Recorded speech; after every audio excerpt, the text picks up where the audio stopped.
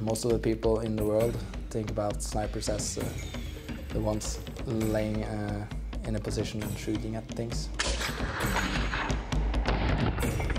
But that's not something I do very often, no.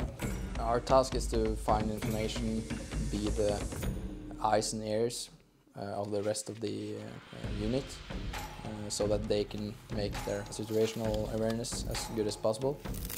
To be a good sniper, you need to have focus on details, and you have to have a good self-discipline, make the right decisions when the weather is bad, you're tired, and there's been a while since your last meal. When you're about to take an important shot, you need to relax, have focus on the crosshair and breathing.